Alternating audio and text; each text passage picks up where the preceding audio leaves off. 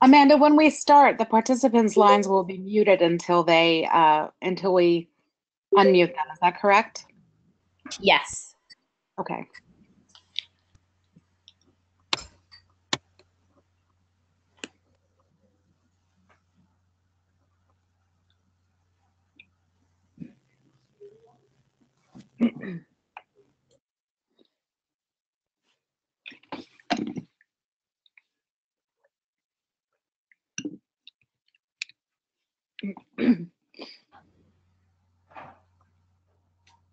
Okay.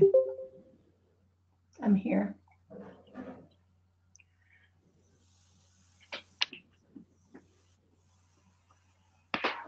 Welcome, everyone. I want to thank you for joining us this evening for this important webinar entitled Wishes and Values at Life's End, Planning for the Care You Want and Deserve.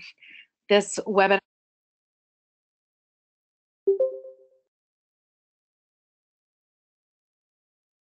Hi, I'm not sure if I just was muted and unmuted. Hold on one second. Okay. I just want to thank everyone for joining us tonight for this important webinar entitled Wishes and Values at Life's End, Planning for the Care You Want and Deserve. This webinar is brought to you this evening by Compassion and Choices New York. And I just want to thank everyone for joining. The presentation this evening will be in 3 parts with a short introduction. There is a lot of material here, and I'll likely not be able to cover it all in as much detail as you may want. But I hope this webinar makes you aware of the importance of having conversations with your healthcare providers and your loved ones about your wishes and values when facing a critical illness, and the resources that Compassion and Choices can be for you as you think through these issues. If there's something that I move too quickly through and you want to learn more, you can always consult our website or contact us afterwards. I'm going to pause briefly after each section to ask if there are questions. Now, the way we ask questions during this type of a webinar is that you have to type your question in the right-hand side of your screen in the comments bar. I want to take a moment here to thank Amanda Kavanaugh, Compassion and Choices New York's organizer, who's on the phone tonight and helping with the technology that makes this kind of webinar possible. Amanda, do I have that right, that everyone who wants to ask a question does so in the comment bar on the right-hand side of their screen? Yeah, there's actually a chat box, and you're able to type your message into that. So just look for the blue area that says chat and click on there, and you're able to type any message in the box. Fantastic. So we'll stop periodically to see if there are questions, and Amanda will help with that. But also remember, if you don't get a chance to ask a question, you can always contact us afterwards. So let's get started. This is our agenda for this evening. First, I'm going to do a brief introduction, and then in part 1, we're going to talk about early planning for life's end. In part 2, we'll be talking about decisions that need to be made when you're facing a serious diagnosis. Part 3 will deal with the tough questions about when the end is near, what options are available in New York State. And finally, we'll talk about how we can safeguard our wishes once we've made them known. Some of you may know the name Atul Gawande. He's the author of the best-selling book Being Mortal and many essays in the New Yorker magazine and the New York Times. This book has been read by many book clubs, and many of you may have read it yourselves. Gawande is responsible for what I think has really been the beginning of a revolution in this country in helping us talk about end-of-life issues. I think this quote is really poignant and a good way to start this webinar. Life is meaningful because it's a story, and in stories, endings matter.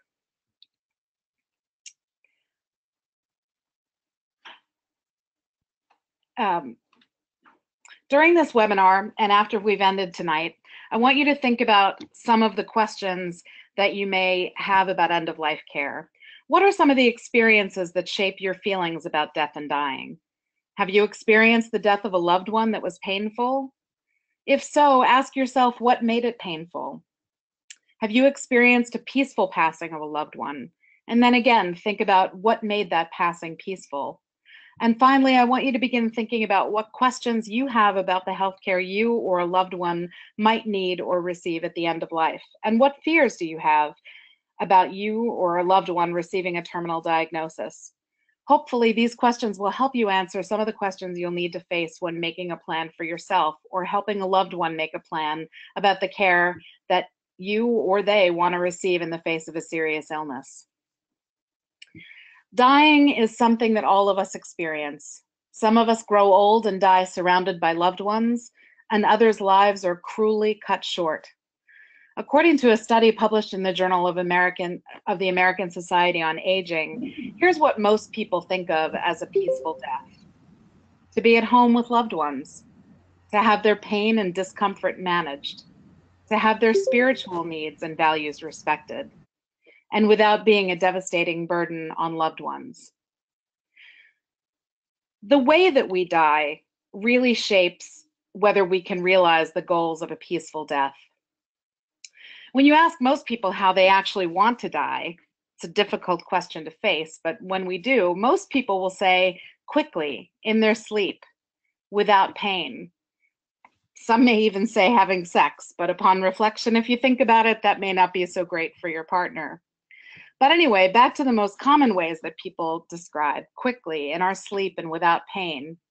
Unfortunately, data from a 2012 CDC report shows that most of us will die from a terminal illness. Here on this slide, you'll see the major categories of causes of death.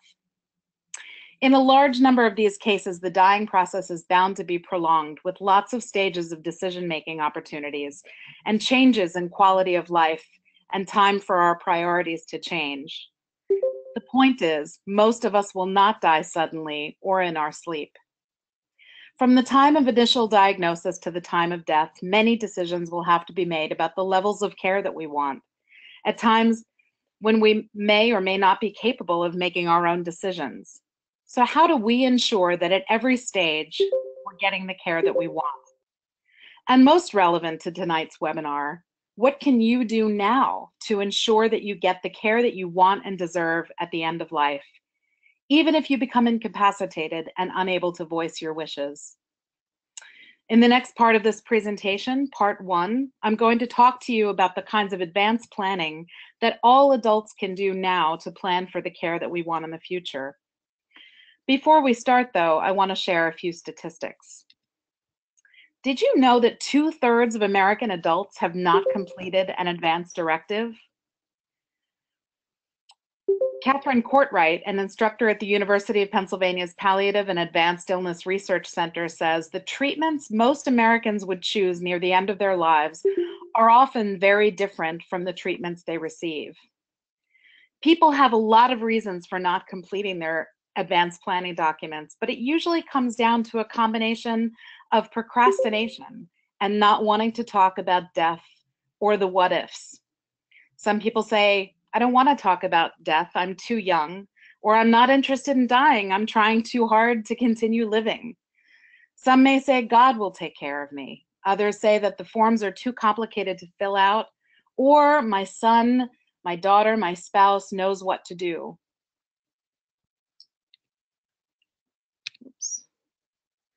But it's really important, as we'll see through the rest of this webinar, that people have conversations to make sure that their loved ones know, and to also leave written wishes about the care that they want to receive to relieve that burden on their loved ones. Now, it's said that death is the great equalizer. No one escapes it. Death comes for everyone. We know, however, that even in death, we're not equal. Death comes too soon for those without access to quality, affordable health care. But there are even great disparities in how we experience death and dying. This slide shows a few of those disparities. Compared to 67% of white people in the United States who have an advance directive, only 36% of African Americans do. The vast majority of those who take advantage of hospice care are white, and African Americans are far more likely to have their pain underestimated, undertreated, and less likely to receive adequate pain medication. One thing we know is that if we don't make our wishes known, others are making decisions for us about our care. Advanced care planning is particularly important to those who can expect to experience discrimination in the healthcare system.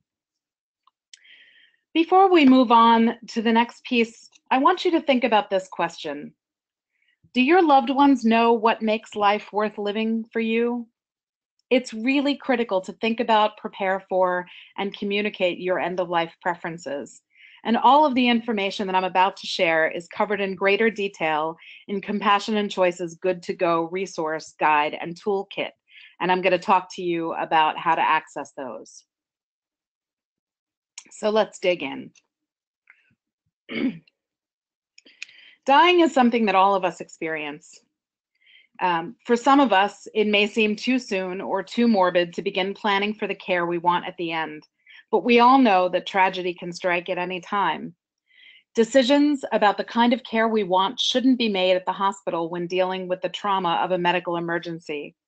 Anyone who's over 18 should really have some kind of a plan for what kind of care they want should they be unable to voice their preferences. So what can we all do now to ensure that we get the care that we want and deserve at the end of life, even if we become incapacitated and unable to voice our wishes? In this section, we'll learn what tools are available in New York that can help us plan for the care we want at the end of life. There are a number of different legal documents in New York State that one can use to make sure that those caring for you in a medical emergency understand what your wishes are. I'm going to go over 3 different types of advance directives here in New York: a living will, a healthcare proxy designation, and a do not resuscitate order, otherwise known as a DNR. There's also a medical document that you complete with your doctor called a medical order for life-sustaining treatment. In some states, it's called a POLST, or physician order for life-sustaining treatment form. Let's talk about what each of these documents does and whether and when you should consider completing them. Let's first turn to the kinds of advance directives that are available here in New York State. First, a living will. A living will allows you to leave written instructions that explain your healthcare wishes, especially about end-of-life care. The document should not be confused with a last will and testament, a document that outlines how your financial matters and assets are to be handled upon your death. The living will is your written instruction regarding the type of medical treatment you want or don't want in the event that you're no longer able to make these decisions on your own. Your living will does not have to be witnessed, but I recommend that you have 2 or more witnesses sign a written declaration. You cannot use a living will to name a healthcare agent. You must use the second document that we'll talk about, a healthcare proxy designation. A healthcare proxy designation lets you appoint a healthcare agent, that is, someone that you trust to make healthcare decisions for you if you're unable to make them yourself. The healthcare proxy takes effect only after 2 doctors decide that you're not able to make your own decisions. It allows the person that you've designated as a proxy to make decisions about all different types of care, including artificial nutrition and hydration, for example, the use of a tube to give you food and water, if you've communicated those wishes to him or her. Your agent will also have the authority to decide whether or not your heartbeat should be restarted through cardiopulmonary resuscitation, CPR, unless you specify in your healthcare proxy form that your agent cannot make this decision for you. You can either tell your agent what kinds of care you want and don't want, or you can write about your wishes in your healthcare proxy form. Once your agent's authority begins, he or she has the right to get your medical information and records to make informed healthcare decisions for you. Your agent's decision is final unless an objecting family member or facility obtains a court order overriding the decision or disqualifying the agent. One thing that's important to note is that your agent is not financially responsible for the cost of your care.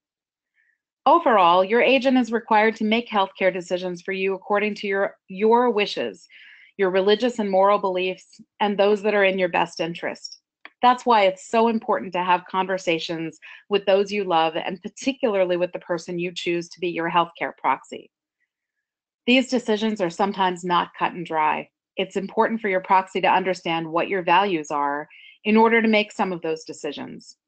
You can make it easier if you complete both documents, appoint a healthcare proxy, but also create a living will. Many of you may recall the name Terri Schiavo. She was a woman in her mid-20s who collapsed and stopped breathing. Although she was revived, her brain had been deprived of oxygen, rendering her in what they called at that point a persistent vegetative state. In order for her to remain biologically alive, she had to be fed through a feeding tube. Her husband claimed she wouldn't want to be kept alive in this state, while her parents argued that she would want to be kept alive no matter what. Because she had never stated her own wishes in writing, her case went through the legal system for 7 years before the court ultimately gave her husband the right to discontinue her artificial feeding tube. Because she never put her wishes in writing, to this day, we don't actually know what her choice would have been. We recommend that you ensure your choices are honored by completing both of these forms. Finally, I want to talk about a do not resuscitate order, or a DNR. A DNR tells healthcare professionals and emergency workers not to revive you if you stop breathing or your heart stops beating. It takes effect when it's signed by your doctor. There is no standard New York State form. Most hospitals have their own forms. And anyone not in a hospital can use a non-hospital order not to resuscitate. If someone is too sick to agree to a DNR, a healthcare agent or a closest family member can agree. And you can also write DNR instructions on your healthcare proxy form or living will, but the DNR form itself is the most effective. A DNR is not for everyone. It is for someone who is close to the end of life, a person whose quality of life is so low that it's not worth the pain of being resuscitated, the discomfort and indignity associated with coding and ventilation. It's also implicit that whatever medical emergency arises that may require CPR, usually a heart or a lung problem, will quickly prove fatal. But a DNR is not for someone who is otherwise healthy and not facing end of life or debilitating terminal illnesses. You would want, most of us, all of us, I would imagine, would want to be resuscitated if a temporary medical emergency rendered us unable to breathe on our own. What's interesting is that doctors themselves are more likely to have DNR orders than those outside of the medical profession. They realize what many people do not, that especially for people who are elderly, sick, or frail, life-saving care can be painful and debilitating in and of itself. It can lead to brain damage and other serious health complications. If you do undergo extreme life-saving measures, it can be painful and traumatizing. For older and fragile older adults, broken ribs are not unusual as a result of chest compressions. The point is that the DNR is not something that is in place of other written advance directives, and it may not be for everyone. Earlier, when we talked about what happens to someone if they don't have written directions in effect, that Terri Schiavo's case happened before the Family Healthcare Decision Act was passed in New York. Before 2010, when this act was passed, it was unclear who could make the decision for a person. A spouse, a child, a friend wasn't able to make a decision for someone who couldn't communicate their own wishes absent a legal document. But the Family Healthcare Decisions Act now sets forth a surrogate if one is not already chosen through a healthcare proxy. It sets forth in order of priority the people who may act as a surrogate decision maker for the incapable patient. It grants surrogate authority to make all healthcare decisions for the patient that the adult patient could make for him or herself, subject to certain standards and limitations. So the order of priority, as you'll see here, is a court-appointed guardian, if there is one, a spouse or a domestic partner, an adult child, a parent, a brother or sister, or a close friend. Passed by the legislature in 2010, the Family Healthcare Decisions Act establishes the authority of this list of people to make medical treatment decisions for the patient if the patient lacks capacity to make those decisions perfectly or didn't personally and didn't previously make such decisions or appoint a healthcare agent. I want to just show you this resource that is really fantastic. The New York State Office of the Attorney General put out a document called Making Your Wishes Known and Honored. Compassion and Choices links to this document on our website because it contains all of the forms and guidance that you may need in completing documents to make your healthcare wishes known. You'll see here that the booklet includes a healthcare proxy form and also instructions for a wallet card. Many people will ask, well, if I fill out all of these documents, how are people going to know that I actually have them in the event of an emergency? Well, this handy wallet card you can fill out and put in your wallet and carry it with you at all times to let people know that of the existence of advanced planning documents. The Attorney General's resource also has a New York Living Will form. You can see that here, and it has places for witnesses to sign and for a notary to put their seal. And it also has a copy of the medical order for life-sustaining treatment. So I really encourage you, if these are documents that you feel motivated to fill out, if you haven't already done so after this webinar, you can consult our website for sure, and I'm going to go through that next, but I wanted to let you know about this resource from the New York State Attorney General. So let's take a look at resources from Compassion and Choices. We have a whole host of online tools in print to help you plan for the care that you want and make your wishes known. But these are also available online. And the resource that I want to highlight first is what we call the Good to Go Toolkit. With a number of online materials, the kit is designed to guide the process of making and communicating your decisions. These tools encourage conversations with your loved ones and your physicians that are essential in communicating your wishes. It helps you document your decisions and the people that you want to support you and records those wishes. These resources can be found on our website here at www.compassionandchoices.org/EOLC. In the next few slides, we're going to talk about some of these materials that you'll find in the Good to Go Toolkit. These include the Values Worksheet, a planning tool called My Particular Wishes, the Dementia Provision, and a few other tools available on the website. I am going to stop here and ask Amanda if we have any questions at this point. I do not see any questions in the chat box, but remember, folks, if you do have questions, there is an area to type those in on the right-hand side of your screen under the chat button. Okay, so we'll just move on. First, let's talk about the Values Worksheet. The Values Worksheet that can be found on our website is helpful in end-of-life planning, and as it makes you think about those issues that are most important to you. For example, are you more concerned about your quality of life or your longevity? Are you concerned about being mentally alert to the end, staying true to your spiritual beliefs and traditions? This tool on our website will help guide you through those decisions. Weighing these questions can help in determining such things as whether you would want CPR or life-sustaining treatment in the event that you stop breathing. The next tool is called My Particular Wishes, and it's a helpful one to promote conversations with your loved ones and medical providers.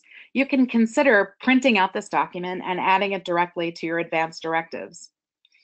It allows you to state whether you want certain types of treatment initiated, withheld, or used for a trial period, as specified by you, to determine if your condition will improve as the result of a specified treatment. This tool can also help you fill out your living will. The next tool I want to talk about is a really important one. When we talk about advanced planning throughout the state, one of the big questions that we get from people is what can I do to deal with dementia and Alzheimer's? And Compassion and Choices has pioneered what's called the Dementia Provision. It is a document that you can add to your advance directive. It has to be completed while you're still lucid and able to clearly understand the nature of the request that you're making. The form is designed as a contingency in the event the person loses their cognitive abilities. and it's designed to instruct caregivers about the type of treatment a person wants or doesn't want if they're no longer mentally able to make those decisions. This form should be completed in connection with my particular wishes. In connection with these two documents, a person can specify in advance whether they want to be artificially fed, if they want antibiotics administered should they develop an infection, or if they want CPR if they stop breathing. We recently gave a presentation to a group in the Capital Region in New York State, and a woman raised her hand and said that her mother several years ago had developed early onset dementia. Her mother had watched her father struggle with this illness, and she also cared for her husband through many years of Alzheimer's. So her mother, she knew, didn't want to linger long with dementia like her husband and her father had. Well, her mother experienced a medical emergency and a treatable medical emergency and went into the hospital and developed a hospital-borne infection. It was a urinary tract infection, and the doctor called this daughter in and said, your mother has a provision in her living will that says that she doesn't want antibiotics administered. Do you know what that means? The daughter said, no, I don't know what that means. And the doctor said, if we don't administer the antibiotics, your mother will pass relatively soon. The daughter said she felt like her mother had given her a gift, that she had included this provision in her will because she knew that she didn't want to linger, and that this urinary tract infection that she developed in the hospital was a way for her to exit in the way that she wanted. So you can download the dementia provision from our website and add it to a living will to make sure that you don't receive care that you may not want at that stage in your life. I want to point out just a few other resources that you'll find on this website. The first is a booklet called Your Life, Your Priorities, Options for Managing Your End-of-Life Decisions. It's a helpful guide to thinking through some of these questions. There are some other concrete tools that you won't see on these slides, but there's a rider that you can download for a residential treatment agreement with an assisted living facility. It's a useful tool that you can add to an advance directive, and it helps to ensure that an assisted living facility won't evict you for wanting to exercise your legal end-of-life options, such as in-home hospice care.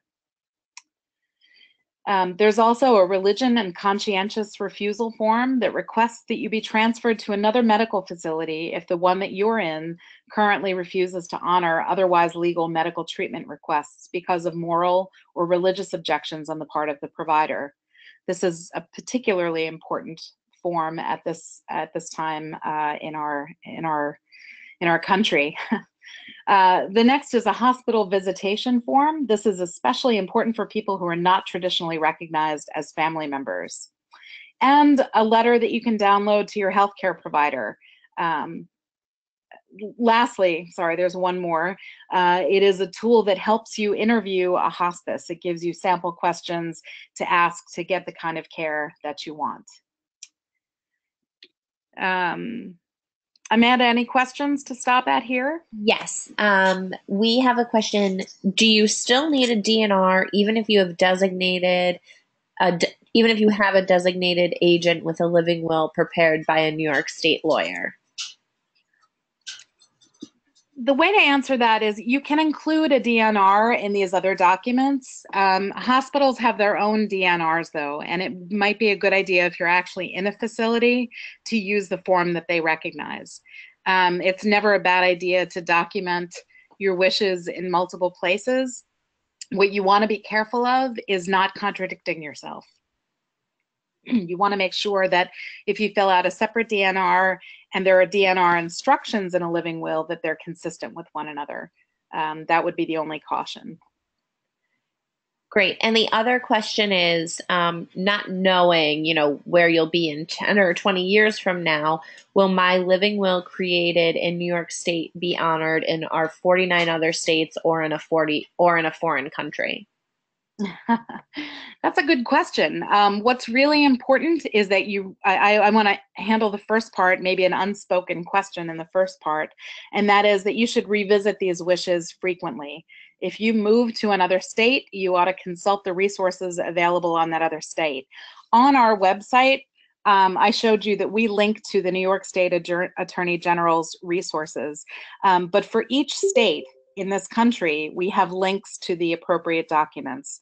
So if you are thinking about relocating or moving to another state for 6 months out of the year, it's important for you to consult the legal requirements in those states. That said, your living will, particularly if it is witnessed and notarized, should be proof of your wishes and values at the end of life in another state. There may be legal requirements for other types of documents that make it clearer to a healthcare provider or a court what you want, but a witnessed living will should serve as guidance for healthcare providers in other states, even if you haven't filled out those forms. I can't speak to what would happen in another country. Any other questions, Amanda? Nope, that was it. Okay.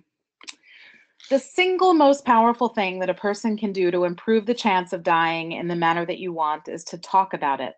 And the greatest gift that you can give family and loved ones is the knowledge that they don't have to make difficult choices for you, that you've already made them and relieved them of the burden of guessing what you might want. If ever they have to make decisions on your behalf, that difficult task is made easier by being confident that they know your wishes. You relieve them of the burden of guessing what you would want, and you make your preferences clear to everyone well ahead of a medical crisis. Your discussions should include feelings about how you would want to be treated in a variety of situations.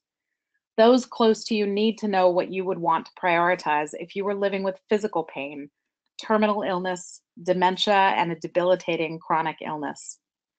But how do you start those difficult conversations? And when do you have them? These are some of the ways that you can start conversations with loved ones. I'm not going to read through this entire screen, but these are some of the opening statements that you can make to start the conversation with your loved ones.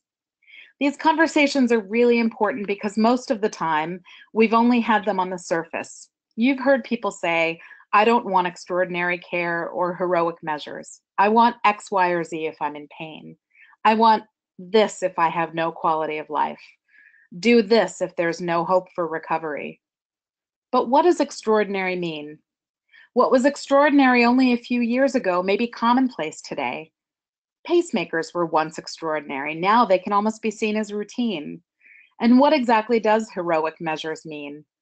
Pain is personal, subjective, and we all have different tolerance levels. Is pain a slight grimace or a scream of agony? And how does someone know how much pain you may be willing to tolerate? Who determines what quality of life you have if it isn't clearly communicated? And what does this mean to your healthcare agent? No hope of recovery is very tricky. Some doctors will say there is always a hope and miracles can happen. If the people that you're charging to make decisions with you or for you don't understand what your definition of hope is and what your understanding of a miracle is, they won't know how to make those decisions. You can fill out all of the paperwork that I've suggested, but without a conversation with your loved ones about what's important to you, there are likely going to be moments when your wishes are ambiguous and others will be put in a position of deciding for you. I have spoken a lot about talking to your family and your loved ones, but for many people, this may not be so easy. By 2050, the number of people who will be 65 or older is projected to be 83.7 million, almost double that of 2012. This group has experienced higher divorce rates and fewer children, which creates a group of individuals aging alone and needing assistance. 16% of critically ill patients in intensive care units have no one to speak for them. In these cases, there may be no family to have the conversation with. It's important in those cases to choose with care a trusted healthcare proxy. For solo elders, possible proxies could be people who love you and who you trust, friends, an intentional community, or teaming up with others in group homes as co-advocates for care. It's important to choose a proxy who loves you more than they love your money and your possessions, and to create a healthcare team that knows your wishes.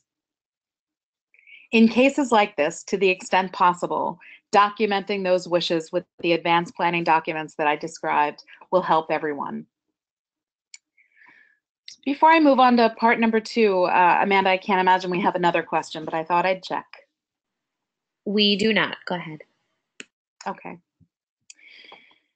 We dread the lab results that cause our doctor to ask us to come in instead of giving us the all clear by phone. But what does it mean to get a terminal diagnosis? In this section, we'll explore some of the questions those hearing these words might have and how to decode a diagnosis and work with your medical team on a plan for care. Let's talk about some key terms first because the differences are significant. First, a serious or life-threatening illness is one that has a substantial impact on day-to-day functioning, where there's a likelihood that, if left untreated, it will progress to a more serious one with a potentially fatal outcome. A terminal illness is an incurable and irreversible illness or condition or disease that cannot be adequately treated and is reasonably expected to result in the death of the patient within a short period of time. And a prognosis is a doctor's judgment of the likely or expected development of disease, a statement of what the likely future situation might be. Now that we're clear what we're talking about, I want to tell you about an exciting new set of tools that Compassionate Choices has developed to help navigate the choices that those dealing with serious illness are called on to make. Truth and Treatment is a new initiative from Compassionate Choices. If you're diagnosed with a life-threatening illness or confronted with a progressive illness, this is the moment when you're forced to think about the care you want now. This is the time when you need to weigh the benefits and burdens of proposed tests and treatment in light of how advanced your illness is and against your values and priorities. By using these tools, you'll be better equipped to work with your doctors and make fully informed treatment decisions. Why is it important to think about these things? A few statistics to contemplate. According to a 2016 Cancer Care report, 1 in 3 cancer patients say that they're getting enough information about other options for treatment. 1 in 3 people near the end of their lives receive non-beneficial treatment. In other words, treatment given with little or no hope of it having any effect. And 3 in 4 younger cancer patients with a documented preference for just comfort care get at least one form of intensive end-of-life care, such as chemotherapy, in their last month. So what is Truth and Treatment? This initiative gives people with life-threatening illness the support, opportunity, and courage to live life to its fullest, even as illness advances. It's a set of online tools that offers you the opportunity to live your life on your own terms. The tool was designed to put the patient in the driver's seat of care so that that patient can align the care with their own values and priorities. We hope it inspires people to be true to themselves, even when they're at their most vulnerable. The tool is designed to help shift your expectations and help you feel empowered so that when you receive care, that it's consistent with your values and priorities. It's about how you want to live, not how you want to die. On the Truth and Treatment website, you can view, tailor, and download questions to bring with you to the doctor. You can watch videos about how patients ask questions of their providers. You can find some tips to help maximize your time at the doctor's office. You can find 5 questions to ask yourself about your own priorities, and you can gain access to tools to help evaluate your options. To learn more about Truth and Treatment, you can visit our website at www.truthandtreatment.org. The first tool that Compassionate Choices released was called the Trust Card. It's a simple, customized greeting card that's designed to help build a trusting relationship between a patient and her doctor. A person can use it to clearly convey their wishes to their doctor in a respectful and friendly manner. While doctors are the experts on medicine, you are the expert on you. The tool lets doctors know from the outset that you'll be fully engaged in making decisions about your own treatment. How it works is you go to the Trust Card website and answer 3 short questions. How do you want the Trust Card to help you and your doctor? Which best describes how you want information about any diagnosis or treatment options? And what do you want the doctor or specialist to know about you? Based on your answers to these questions, customized messages are printed on the inside of the card. If you want full candor from your doctor, one message might read, "I can handle the truth. You can be frank with me. Share the results of every test. I understand that medicine is complex, but I listen carefully. So please share everything you know. Even the complicated stuff, and even when it's hard for me to hear. Let's decide things together." If you prefer a little more hand-holding, a message may read, "I ask that you be considerate of my feelings, but it's important that you're also frank and honest." You can bring the Trust Card to your doctor's appointment to create an opening in a conversation. Reading these messages can help a doctor better understand how to communicate with you. The website instructs you on how to obtain one of these cards. Compassion and Choices released its second tool, the Diagnosis Decoder, last year. With the pressures of fitting everything into a 15-minute appointment, this online tool helps people navigate conversations with a doctor. Asking the right questions gives doctors permission to talk about the benefits and burdens of different treatments and to outline all of the options. When you're armed with better questions, you can receive better information and make fully informed treatment decisions. With the clear information in mind and in hand, you can demand a treatment plan that aligns with your values and priorities. Doctors have told us, when a patient asks me questions that got to the heart of their values, I started seeing my other patients as more than just their diagnoses. When you use the Diagnosis Decoder, you can choose from a variety of questions that might help you plan your care. I'll give you just a few examples of the questions you can find on the website. You can download these or have them emailed to you from this web-based tool. The questions are something like, what are my treatment options from the most aggressive to the most conservative? Is the decision urgent, or can I take some time to decide? How would your recommendation change if I tell you my priority is either finding a cure or receiving comfort care? How will my disease affect my body and my daily quality of life? And what are the chances that this treatment that you're recommending will harm me? All of these questions are tailored based on what you enter into the website. And these are questions that you can download and bring to your doctor's appointment to help guide the conversation. I hope you can take the time to explore these online tools after the webinar and let us know if you find them useful. Amanda, I think I'm going to stop here and ask if there are any questions. There are not. So let's move to part 3, the last part of this webinar, when the end is near. If there's one thing we all have in common, it's that we're not leaving this world alive. At some point, after even the most aggressive and state-of-the-art treatment, our options will run their course. And you may hear the phrase, "There's nothing more we can do." That's not entirely true. Do you remember at the beginning of the webinar when I shared with you Dr. Gawande's quote that endings matter? For far too long, the end of curative treatment was the end of the story. But today, we know that there are choices to be made, even in this very last chapter of our lives. And there's a role for our healthcare providers to play. Let's take a look at what options exist for people at the end of their lives, options that allow people to make choices about how they live out their final days, and ultimately, how they die. First, let's take a look at what options are available in New York State. I'm going to go through these one by one, and then I'll go back and explain them. The first option is to receive all available medical treatments and interventions. The second is discontinuing or refusing medical treatment. The third, palliative care, including hospice services. The fourth is known as voluntarily stopping eating or drinking, otherwise known as VSED. The next is palliative sedation. These 5 options are all authorized in New York State, and as I said, we'll go through each of them. At the end, I'd like to mention one further option, and it's called medical aid in dying.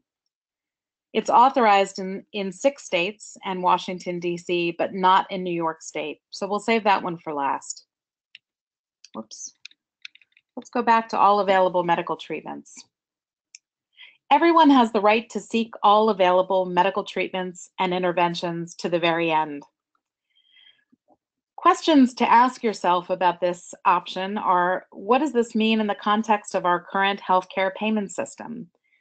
Does everyone have equal access to all available medical treatments and interventions? And sadly, we know the answer to that question is no. But other questions are, can aggressive treatments affect the length and the quality of my life?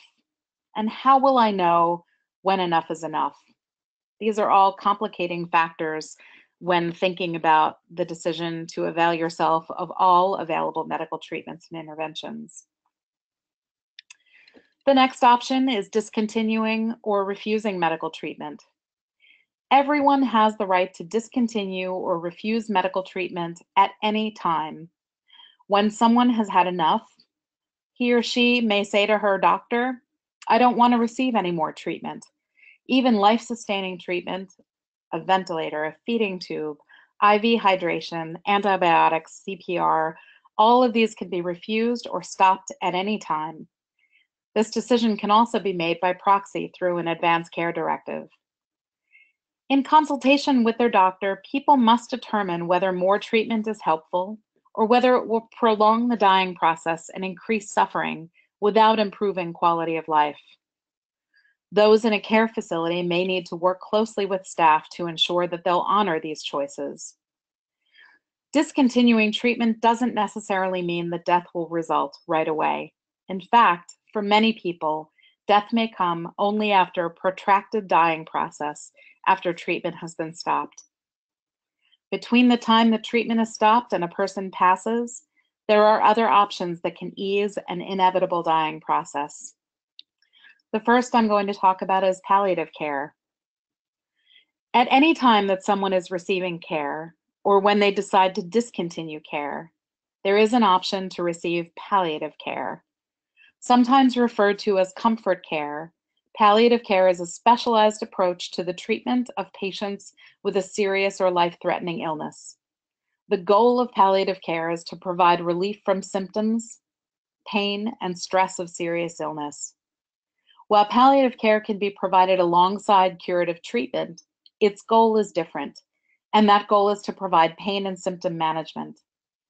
It can involve the use of medications, but also alternative therapies like massage, acupuncture, or aromatherapy, all of those treatments that can bring comfort. One palliative care option available to those who have a terminal prognosis, and one that in many cases is restricted to those who choose to forego curative treatment, is called hospice. Hospice is a specialized type of care for those facing life-limiting illnesses, their families, and their caregivers. It involves a team of professionals working with a patient in their own home or in a home-like setting, concentrating on managing a patient's pain and other symptoms so that the patient may live as comfortably as possible and make the most of what time remains. It addresses the patient's physical, emotional, social, and spiritual needs. Just as important as helping the dying person, hospice also helps the patient's family caregivers. One philosophy of hospice is that the quality of life is prioritized as important as the length of life. For some patients with certain kinds of diseases like cancer, those who are receiving hospice and palliative care need to take additional steps to relieve prolonged suffering endured as part of the dying process. There are 2 additional options that are available in New York State in those cases, and I'll talk about each in turn. The first is voluntarily stopping eating and drinking, a process often known as VSED.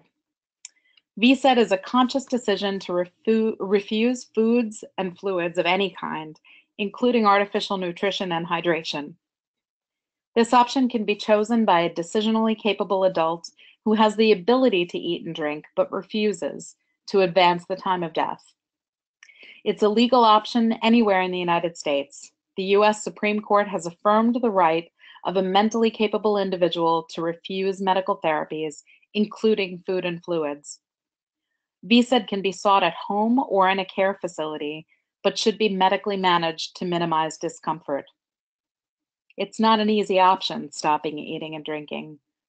It can be difficult for a family and for an individual, even though for some who are dying, a loss of appetite and a desire to seek hydration is normal.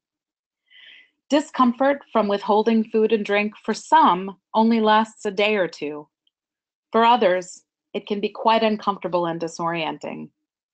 A determined and well-informed individual with significant caregiving and hospice support can successfully choose this end-of-life option. For some, VSED is a choice that can result in a peaceful death. For others, it's not a peaceful option. That's why the last option that I'll talk about that's authorized in New York State is called palliative sedation. Sometimes called terminal sedation, it involves being medicated to reduce consciousness. Palliative sedation is an end-of-life option that is practiced in rare circumstances. Typically, the person remains unconscious until death. At the same time, all nutrition and fluids are stopped. Sedation may bring some relief for extreme pain and suffering. However, it may not totally relieve symptoms. Providers have described the process as something more akin to art than science. Give too much medication, and you cause death, which is not allowed. Give too little, and the person may suffer. These are the 5 options that people who are dying in New York State currently have. For some people who are dying, these 5 options are not enough. And that's why the last option we'll talk about this evening is medical aid in dying. Medical aid in dying is a medical practice in which a terminally ill, mentally capable adult with a prognosis of 6 months or less may request from their doctor a prescription for medication that they can choose to self-administer to bring about a peaceful death. Physicians in 6 states and Washington, D.C. now allow dying people access to this end-of-life option. Doctors have the benefit of clinical practice guidelines that were published in the Journal of Palliative Medicine in 2015 to guide their practice. Medical aid in dying is authorized in 7 jurisdictions, either through statute or court decision, including Oregon, which passed the law in 1994, but it went in through a ballot initiative, but it went into effect in 1997. Washington adopted this practice in 2008 through a ballot initiative. The Montana State Supreme Court gave people the right to medical aid in dying in 2009. The Vermont legislature allowed this option for dying patients in 2013. California's legislature passed it in 2015, and Colorado gave its citizens the right to medical aid in dying through a ballot initiative in 2016. And then in Washington, D.C., the City Council approved the measure and the mayor signed it into law and it went into effect in 2017. Legislation is currently being considered in multiple states, including New York. The number of professional medical associations that have endorsed the practice across the country has grown in the past years and now includes, among others, the American Academy of Hospice and Palliative Medicine, the American Public Health Association, the American Medical Women's Association, and the American College of Legal Medicine. There is legislation pending in New York State that would authorize medical aid in dying, and it's called the Medical Aid in Dying Act. If you're interested in learning more, I would encourage you to visit our website at www.compassionandchoices.org/new-York. I'm going to turn to the last part of our webinar this evening, and that is safeguarding your wishes and values. While completing end-of-life documents is essential, there are no 100% guarantees that your wishes will be followed. You can improve your chances of your wishes driving the healthcare that you receive at the end of your life by taking a few small steps now. Have candid conversations with your family and your loved ones, your healthcare provider, and the person you've chosen as your proxy. Review, initial, and date your documents annually or whenever you change your mind. Appoint a reliable healthcare proxy. This doesn't have to be the person closest to you, and sometimes it shouldn't be. This should be someone you trust to carry out your wishes. It might be too hard for the person who's closest to you. Make sure that people know where your documents are. Placing your living will in a safe renders it useless in an emergency unless someone knows where to find it and can get to it. And make sure you give copies to loved ones and caretakers. You can ask the doctor to put your documents in your file or make a note of their existence and who to ask for them. Keep a list of everyone who has copies in case they need to be changed. Keep a copy of your healthcare proxy and directions about where to find your living will in your wallet. You can go to our Good to Go toolkit, or you can use that handy cutout from the New York State Attorney General's website. And discuss your treatment wishes with your doctor. That concludes the information that I wanted to present to you tonight. Amanda, I wonder if there are any questions that we can answer before we wrap up this evening. There are not any questions in the box. However, I'm going to unmute everyone, and if you do have a question, we'll try to take those one at a time.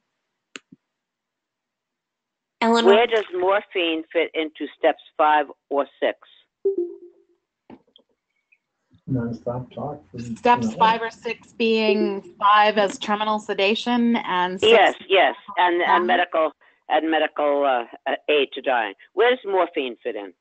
Well, morphine is not the drug that is used in medical aid in dying, and often it's also not the drug that they use for terminal sedation.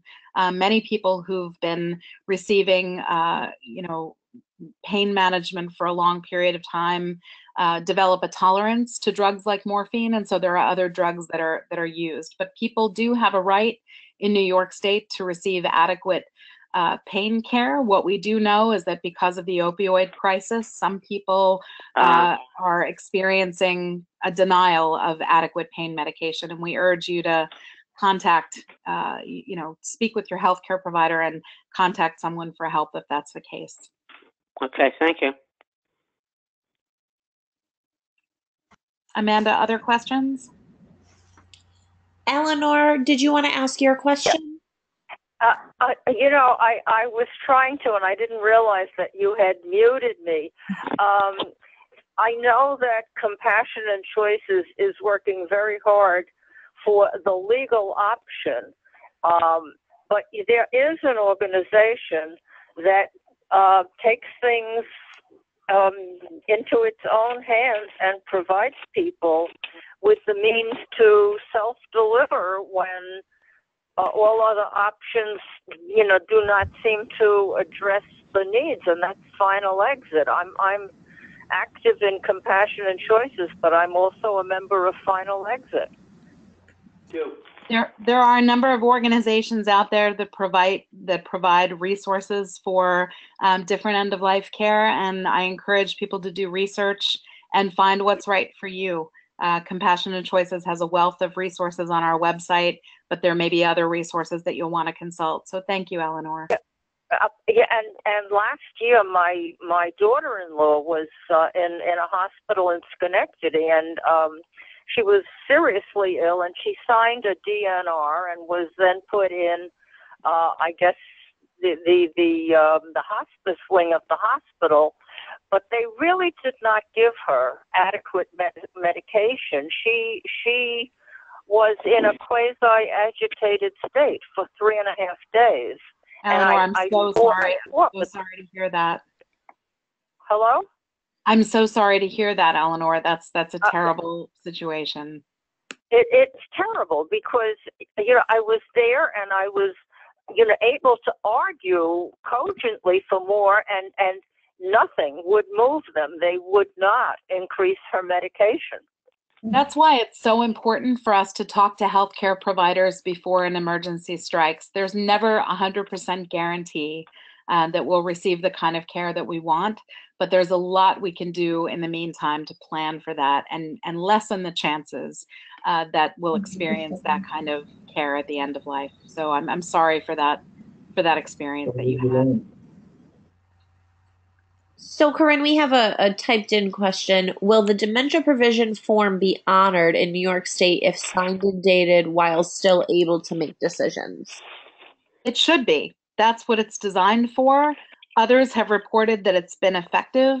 Again, we can't guarantee 100% that providers are going to respect your wishes in the same way that we can't guarantee that people violate the law.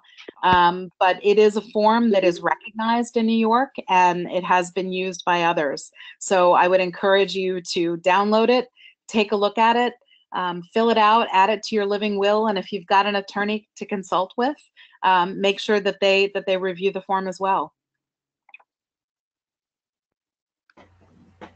Okay, I don't think we have any other questions. I would just like to add, with the increasing consolidation of hospitals and healthcare facilities, a lot of hospitals are now under the control of the Roman Catholic organizations. And I think that there may be some resistance in those institutions to not being more proactive. That's just a feeling I have. Well, it's not just a feeling, it is a reality. It is something that we have to deal with as a society, and it's not getting better in terms of expanding people's choice anytime soon. But there are things that you can do to make sure that you're in the right facility that will respect your wishes.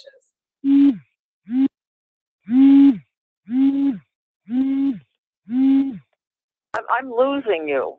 Yeah, I think that we're, because we unmuted all the lines, we're getting some static. But it is 8 o'clock, and I am going to say thank you to everyone for joining. Thank you for your good questions.